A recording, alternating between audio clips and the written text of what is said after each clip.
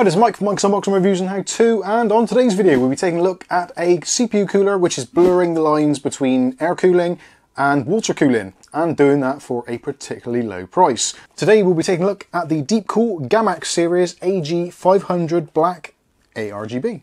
Keep watching to find out more.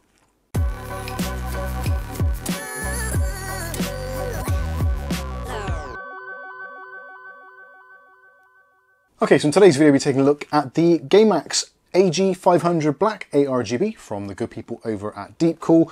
This is a CPU cooler which is quite literally blurring the lines between what is possible with a traditional style tower air cooler and that of a 360 or 240mm water cooling AIO. The difference between this and a 360 AIO, similar to the one that I have in the system behind me, isn't a lot.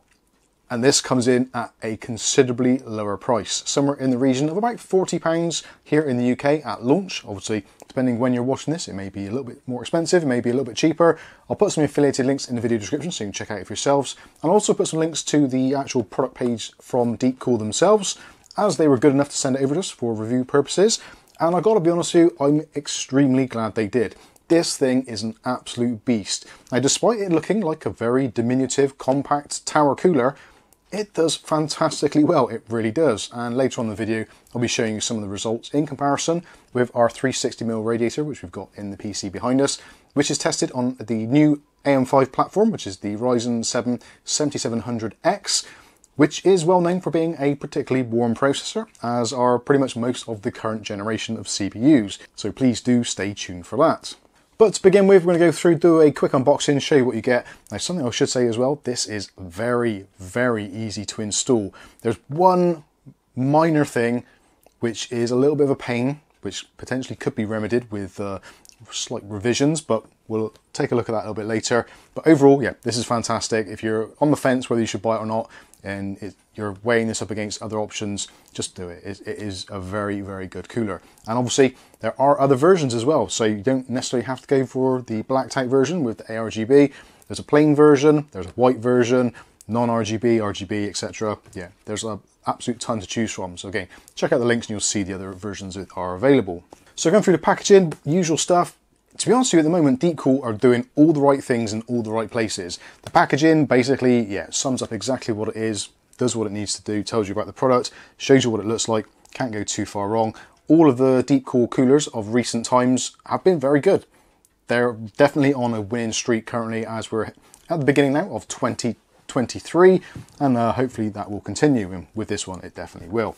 On the back of the box it has the specifications, which I think have been done deliberately to be ridiculously small, so you have to head over to review sites and places like YouTube to find out more about it. But if you put your goggles on, you might be able to just read that. I'll put some close-ups on the screen for you so you can get the general idea of what it is. Essentially, it's a 120mm tower cooler. You've got 5 heat pipes. You've got a great fan on there, which has an RPM range between 300 and 1850 RPM, give or take 10%. And actually in our testing, it's pretty much bang on the money.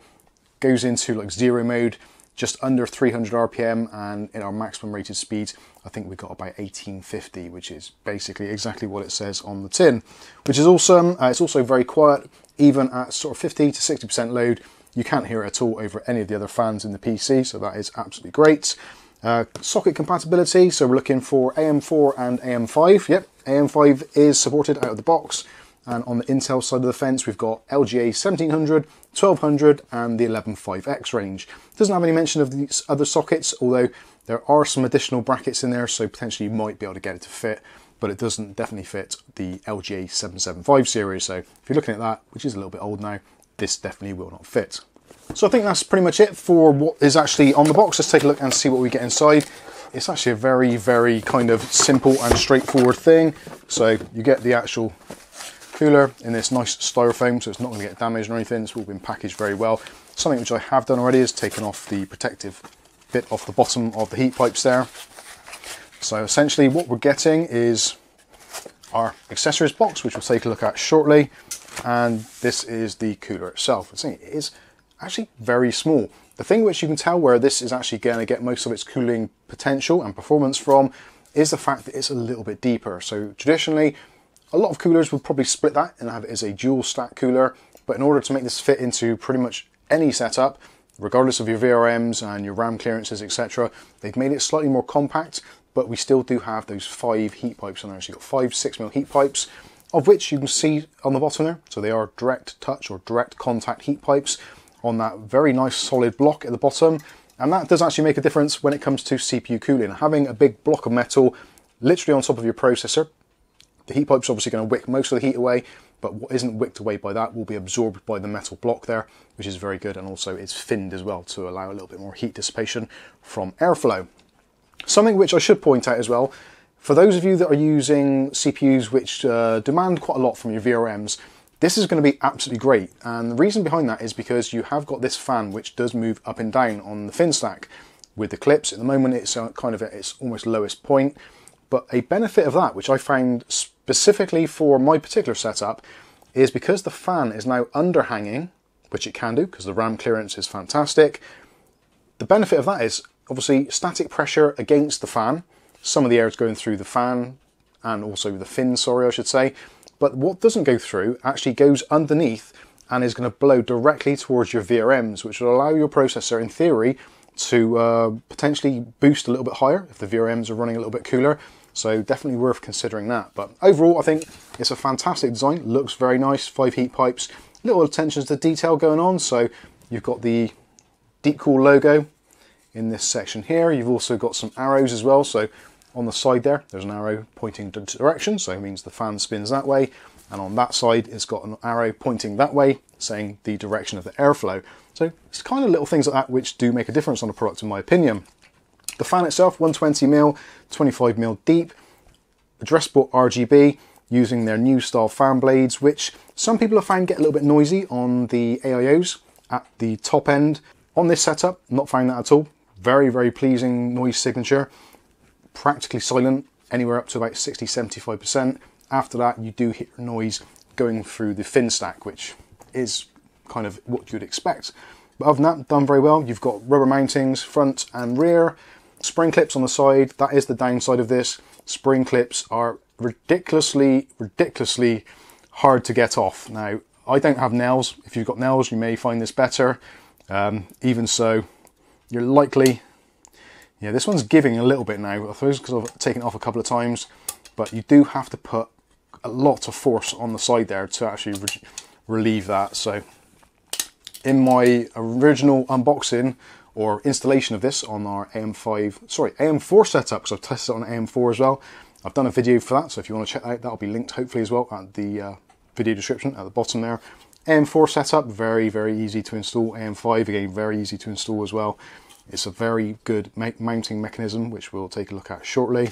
When it comes to connectivity, you've got the 3-pin 5V addressable RGB, and also there is a pass-through, which has a protective cap on the end.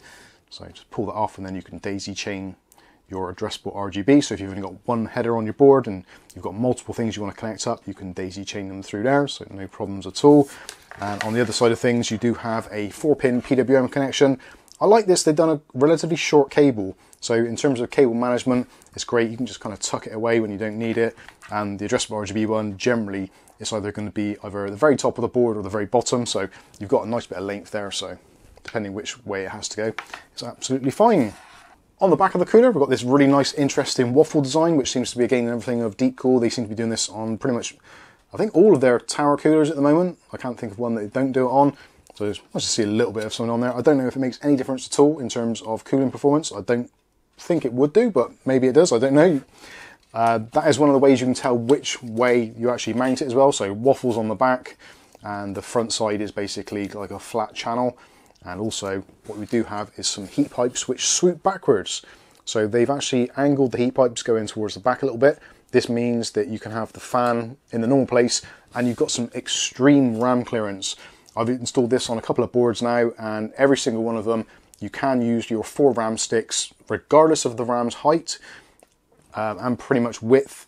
I guess there might be 1 or 2 which may be spread out a little bit too much, but if you're just using kind of your regular Dominator Platinums, that sort of stuff, you can have 4 RAM sticks included on pretty much any motherboard, and it's going to be absolutely fine and won't impede the fan or block it or mean you have to mount it or slide it up or anything. So that is great. When it comes to height, again, this is great because it is quite compact, and comes in around about 150 millimeters. So even the smaller or more compact cases on the market shouldn't find any problems at all. Most cases will go to somewhere around the 155 to 160 mil mark. So yeah, coming at 150, you're still going to have a little bit of breathing room on the sides there as well. So that is excellent. So yeah, I think that is pretty much it for the cooler. So let's take a look at our accessories box. The accessories box is great. They haven't really wasted anything, and it covers pretty much all the bases, like I said earlier. AM4, AM5, LGA 1700, 1200, 11.5X. So no issues there. And there isn't actually a great deal in here, which again is always nice to see. It means you don't have to worry about things too much and not get bogged down by things, but there is a pretty straightforward user manual. Again, I think they went to the same printer that printed the actual box stuff, so the text is a little bit small, but there's our pictures there, so kind of IKEA-esque, you can go along with the pictures. When it comes to included accessories, so there is a Intel backplate, and in order to adjust the arms, you just pull those out depending on your socket. So LGA 1700 is the biggest one, 1200 next one down, etc. You get the general idea, so it's pretty straightforward stuff. You do get an included sachet of the Deepcool thermal compound, which obviously if you want to use you can do, or I've used MX4 in our testing, but you can use whatever you like. You do get a top plate as well, so this is a universal top plate, so this fits the AM4, AM5, LGA 1700, 1200, 11.5X. Same bracket for all of them, so no wastage, no extra bits of metal, which is really good. You do also get your mounting kits, so this is the AM5 one, or AMD, AM4, so 4 screws there, and the orange fluted plastic risers. The only thing I did find with this on AM5 is on my particular motherboard, the MSI motherboard, pushing these over, they did require a little bit of extra force. On AM4, I found that if you turned the actual plastic bits upside down or whichever, that one way fitted on easy, the other was a little bit snug. I did find on AM5 they were snug on both sides, so yeah, it might require a little bit of extra pressure for AM5 users. On the Intel side of the fence, so there are some little black spacers. You've got some completely rounded ones, so that is going to be for your LGA 1200 and also for the 11.5X, and also there's some fluted ones in there for the LGA 1700 and the same screws for each, so yeah, that's all well and good. Very simple, very straightforward. So with that done all the way, you can see what you get. Let's take a look at some performance numbers. Now, to be honest with the performance numbers, I was actually really surprised. I have been using it in my system behind me and kind of wondering how things would go. I didn't expect it to compete with a 360mm AIO, especially a relatively modern one. But as you can see from the temperature results, there's about 4 degrees difference on the top end. So our 360mm AIO under load hit somewhere in the region of about 86, 87 degrees Celsius, I believe it was. And with this, we topped out about 91, which, to be honest with you, isn't a great deal. We're looking at kind of 3-4 degrees Celsius difference, considering the size of this, and that is considerably more expensive.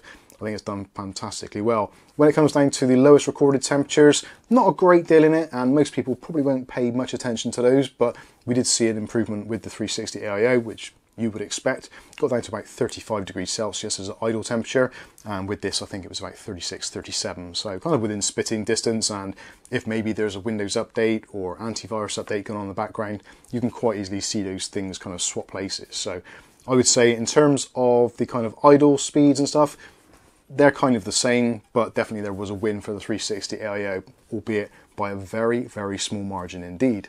Where there was a very small difference, again, I guess it comes with the territory. Running our Cinebench tests now, when I run this with my AIO, getting about 20,200 points with our Ryzen 7 7700X, and with this one we're getting somewhere in the region of about 20,000, maybe 20,100, so it's kind of almost within margin of error territory. It is a couple of 100 points higher with the AIO, but again, it's a very, very small difference. Maybe if we had a couple of 1,000 points difference, it would be a different story altogether. But for me, in terms of how easy to install this is and how cheap it is and how effective it is, I think Deepcool have done a fantastic job on it. So there you go, there's my thoughts and the unboxing on the Deepcool Gammaxx AG500 BK ARGB. These names are getting longer, I swear they are. A great cooler. I think probably this will be one of those things, much like the Gammaxx 400, where it's one of those kind of classic coolers. I think this might actually become one of those in time. But as usual, only time will tell. And talking of time, if you've got more time on your hands, feel free to subscribe to the channel. It's completely free, doesn't cost you anything, and you get to see content like this on a daily basis. So if you want to do that, hit subscribe, hit the chime notification, and you'll be notified of future video releases. I think that's going to wrap things up. Deepcool, thank you very much for sending this over. I'm very pleased you did. I was a little bit dubious, thinking, oh god, here we go, another tower cooler. But no, it's been absolutely excellent and thoroughly recommended. So if you see one in your local area and you're looking for a tower cooler, definitely one to check out. So I've been Mike, this is Mike's Unboxing Reviews and How To, and hopefully we'll catch you in the very next video. Thanks for watching.